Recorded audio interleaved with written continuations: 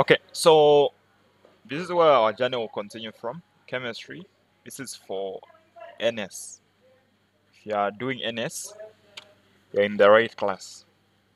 Okay, so we did talk about that we need to perform calculations to do with more calculations. Okay, so we said when you've been given a mass, let's say 24 grams, and then they tell you of carbon, and then they ask you to say find the number of moles contained in that sample. How do we find the number of moles?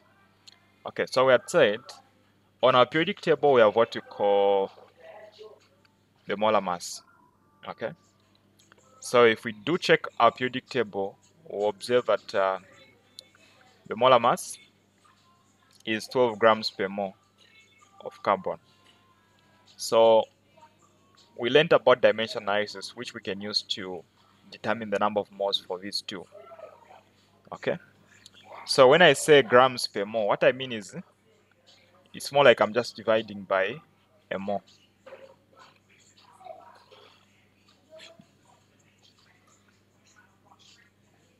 So if we want to find the number of moles, we'd want the number of moles to be on top, so we can swap them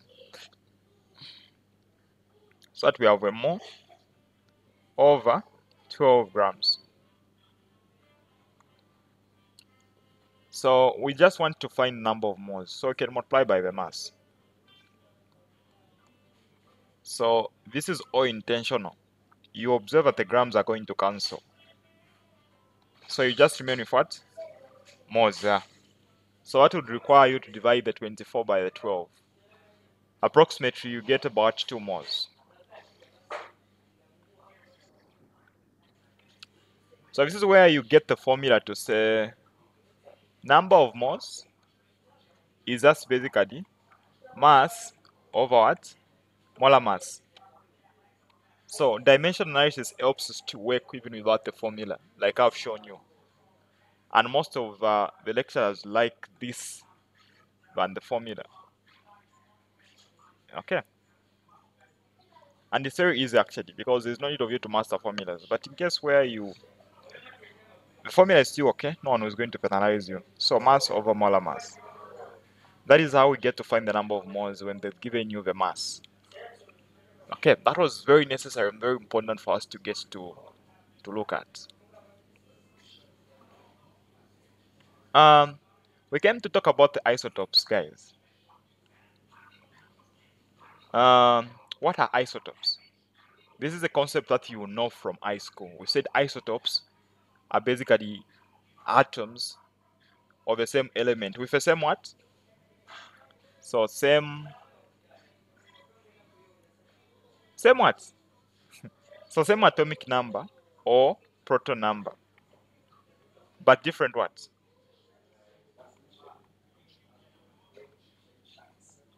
With different mass numbers or atomic masses. By that we mean we can actually get to have an example of carbon 12, carbon 12, carbon 13, carbon 14. So all these have got an atomic number of 6. But if we check the mass numbers of the atomic masses, they are different. So these are called isotopes. Now, if you look at the periodic table, you never see a periodic table that is having all the different isotopes present. There is only a single presentation of a single what? Element. So how do they choose what mass number to put on the periodic table? So we came to learn of a new calculation that we basically perform at this level to determine the relative atomic mass. So what you see on the periodic table is the relative atomic mass of the isotopes. So how do they find the relative atomic mass of the isotopes? Okay. So we said they'll give you the percentage abundance of the isotopes as well as the atomic mass. So in this case, our formula, the relative atomic mass of our carbon will be its atomic mass for the first one multiplied by its percentage abundance. Again, you can add as many isotopes as you have. You'll be able to get what?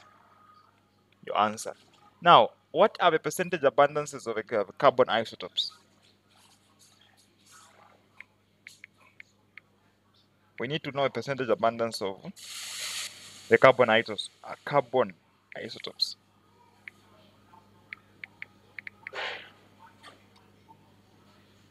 So I'll give you examples. So we have carbon 12. So carbon 12, guys, is highest in terms of abundance. It's 98.9%. Carbon 13 is 1.1%. Then carbon 14, guys, is very, very minimal. Very, very minimal. So that is like 0.00. Is it 1? Let me check percentage abundance of carbon 14.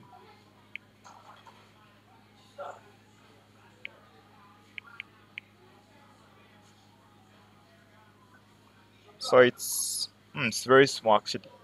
What I've indicated is even bigger. So carbon 14 has got a percentage abundance of 1 by 10 to the power negative 10%.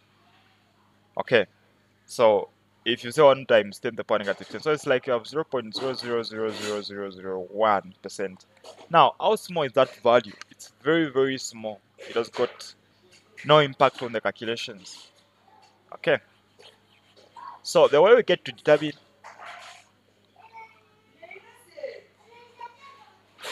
is this, it is in this way. So look at our formula. So we have carbon 12 as our first carbon isotope. So that's the atomic mass 12. Percentage abundance we've seen it's 98 point what? 0.9% plus carbon 13, which is 1.1%. So 1.1%. You can also add carbon 14. Now this value is just too small. It will not make any difference to our answer. But you can add it.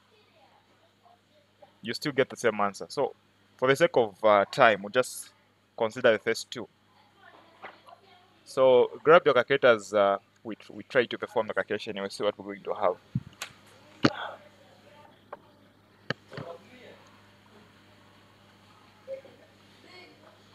What answer are we getting?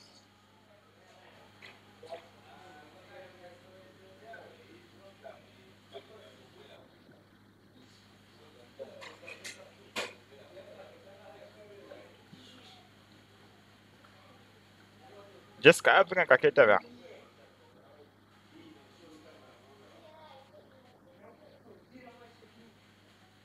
12 points.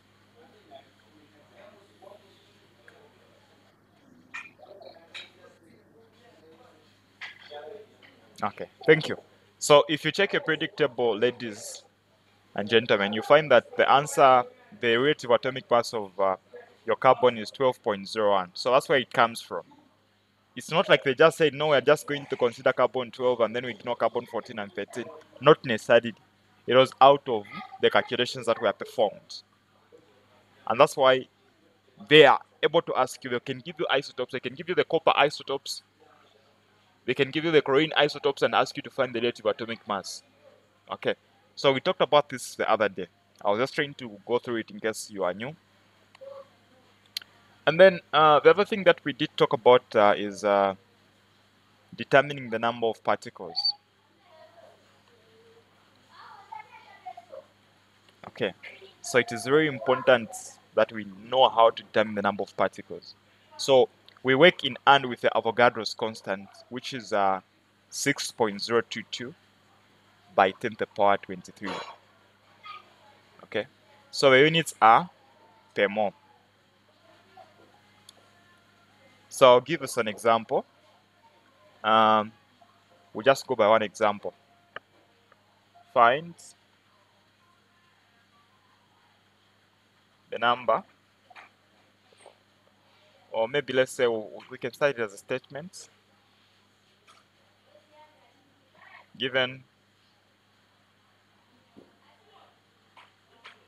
Now, 32 grams of O3. Find one number of. So when I put ash, I'm putting, it means number of molecules, and then two, number of atoms. So this is a very simple question. It's a very simple question that we will have to learn how to go about it, because they can ask you in your chemistry. So how do we go about it? So it is very important, very necessary that before we get to find the number of particles, we need to find the number of moles. Okay.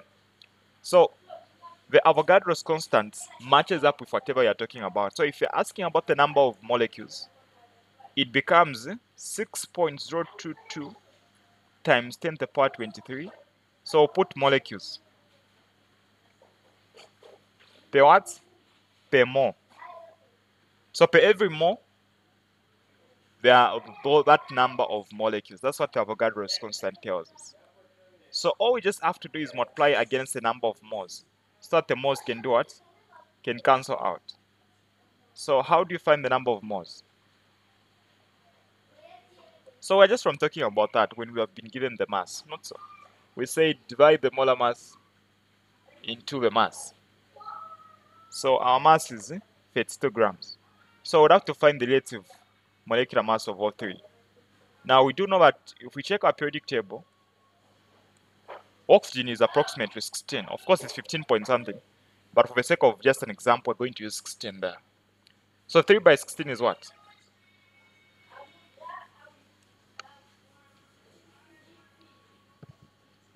Hmm? 48. What are the units?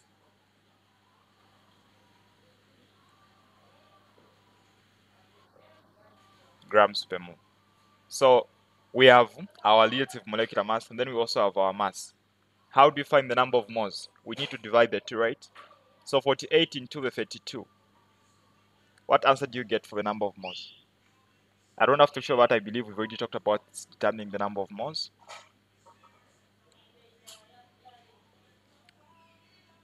What are we getting?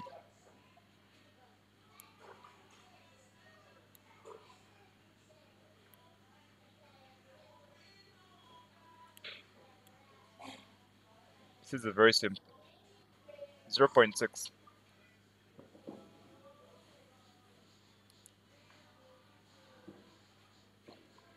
So 0.66. I can add 7. Okay, let me consider 4 significant figures. 667 moles.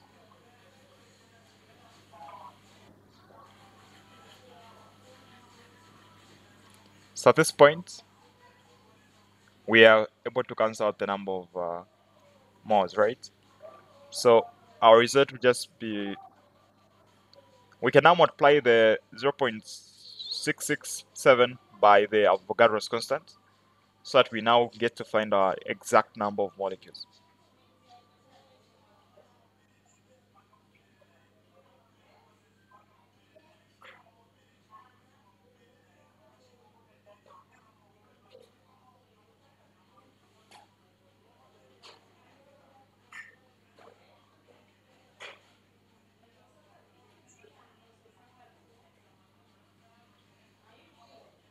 Anyone?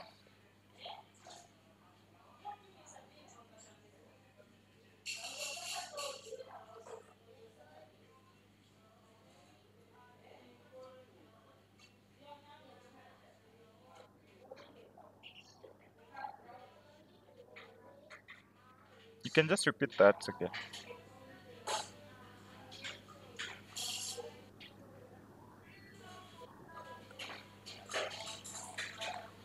Mm-hmm.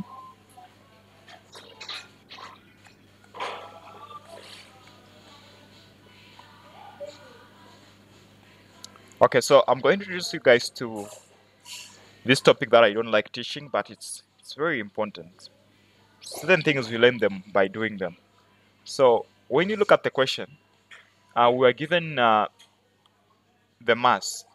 So if we look at the mass and we compare it against the Avogadro's constant, the mass had two significant figures. The Avogadro's constant had four significant figures. That is 6022. So the way we handle chemistry at this level is you need to consider the least number of significant figures. So in this case, the least number of significant figures are 2. That is 32. There are two significant figures. So even our final answer is supposed to be to two significant figures. So 4.015 is supposed to be to two significant figures, which can be what now?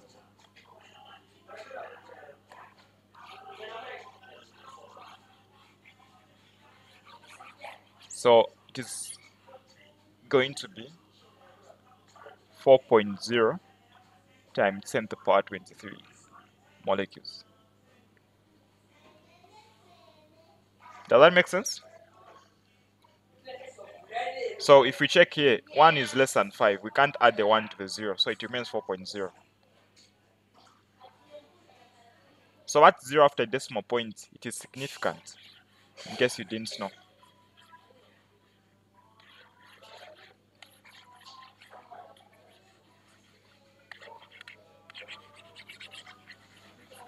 So the other question was asking us to find the number of atoms. We found the number of molecules. So per every molecule of the ozone, O3, we have got that number of molecules. What am I saying? That's not the correct explanation there. I'll repeat that. For every 32 gram, there are 4 by 10 to the power 23 ozone molecules. That's the correct explanation. So, in short,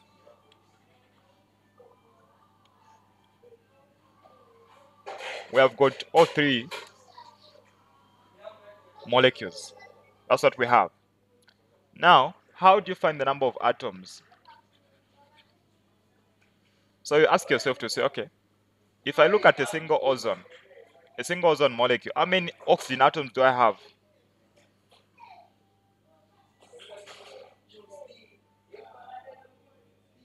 Anyone to answer that?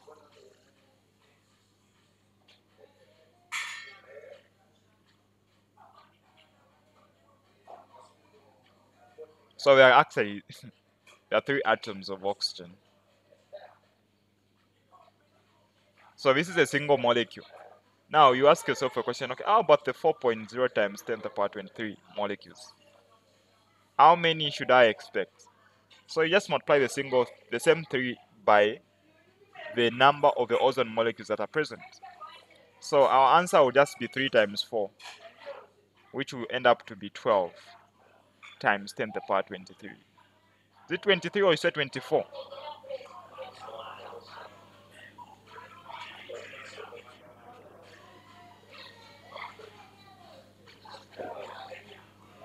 Oh, this is now the number of atoms, not molecules anymore. So what is the relationship that is there between the atoms and the molecules? That is how simple determining the number of particles is when we're dealing with our chemistry. Okay. Then after this, I'd now talked about solutions to chemistry.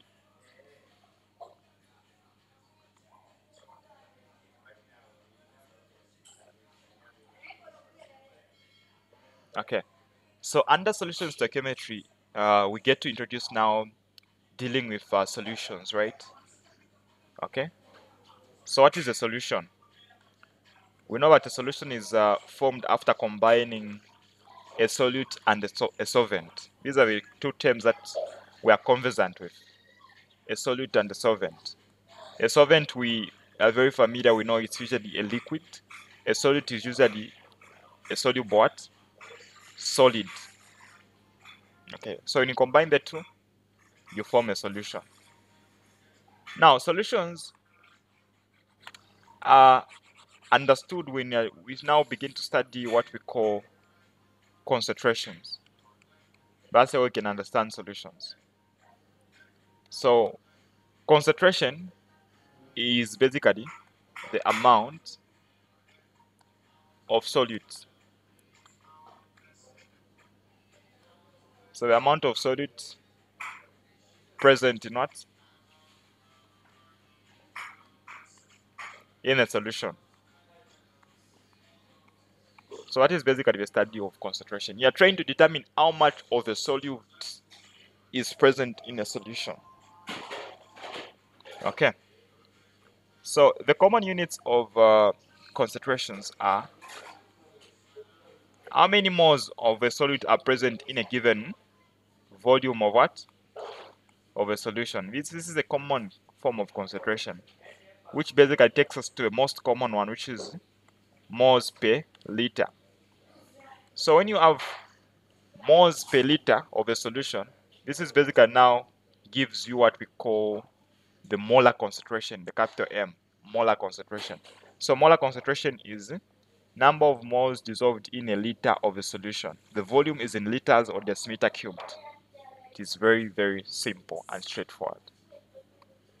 So at this point, we now know that concentration can be determined as the number of moles over what?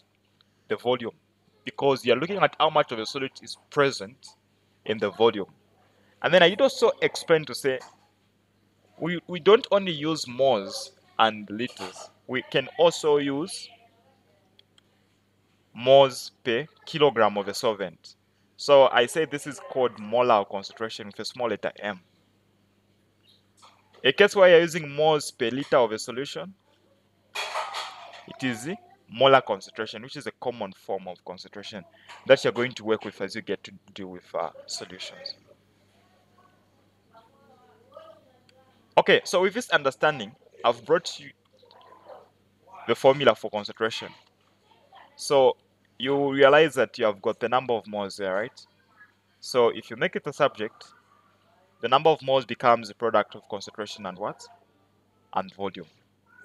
Okay, that is where we get to start from. Okay, so with this basic introduction, we are now ready to get to look at titration. Okay, we're now ready to look at titration, redox titrations, and the ionic and the balancing of the other things under the stoichiometry. So this is just basically an introduction. Okay, so I'll give us an example on titration to just understand basically what I'll use neutralization reaction redox. So let's have a reaction between hydrochloric acid and sodium hydroxide. So this reaction between an acid and a base, we have the production of a salt, sodium chloride, and also water. Okay.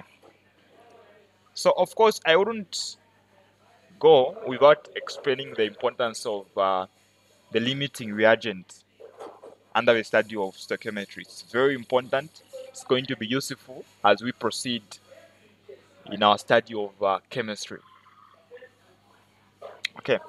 Now in this question, let's take some values. Let's say they had given you to say you had a 2 molar concentration of hydrochloric acid. Okay. And then it was titrated against 40 milliliters of sodium hydroxide. And then we can say the amount of hydrochloric acid that was required was 30 milliliters. Find the concentration of a sodium hydroxide that was used in the titration. How do you get to answer such a question? So this is where we now start building up from.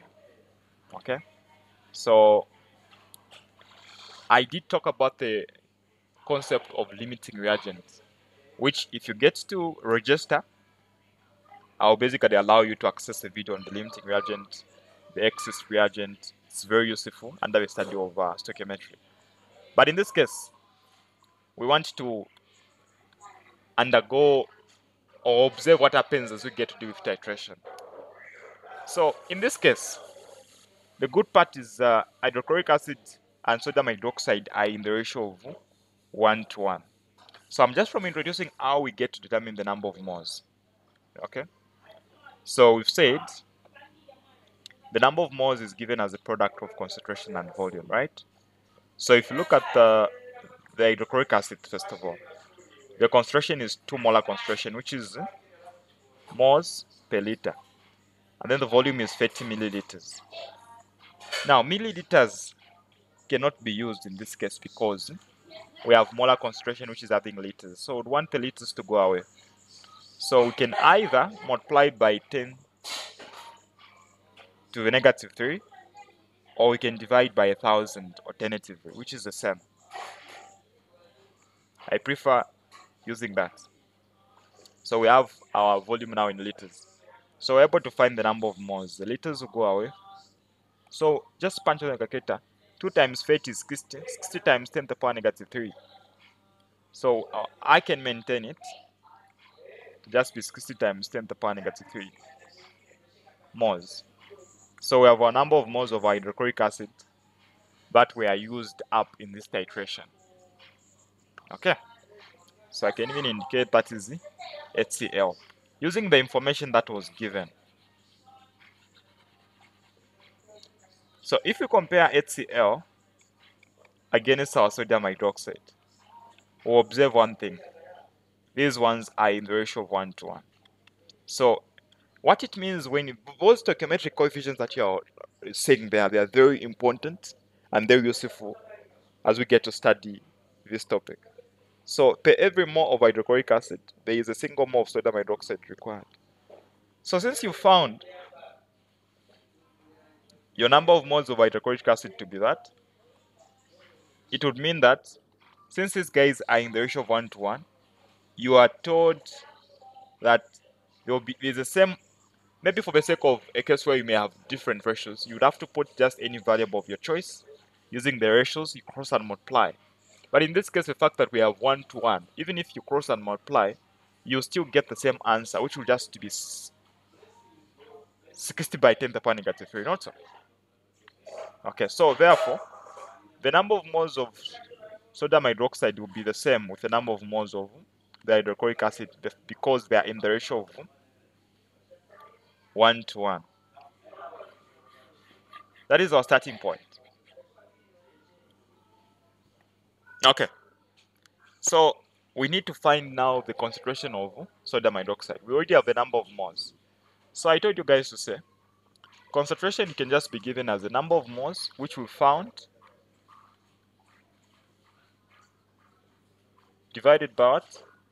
The volume, which is 40 milliliters. So 40 milliliters has to be taken to liters by multiplying by 10 to the power negative 3. So these will just cancel out directly. So it should just remain with 6 divided by 4, which will give you what?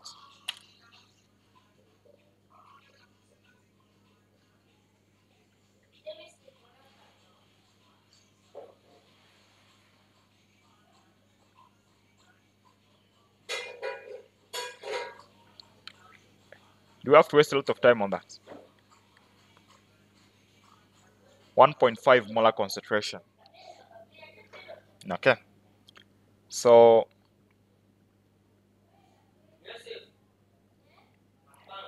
this is basically where we get to start from under chemistry. So if you wish to register and continue with us as we study the chemistry of NS, you can use the link in the description to get to register and be able to access other classes and also the upcoming live lessons in chemistry.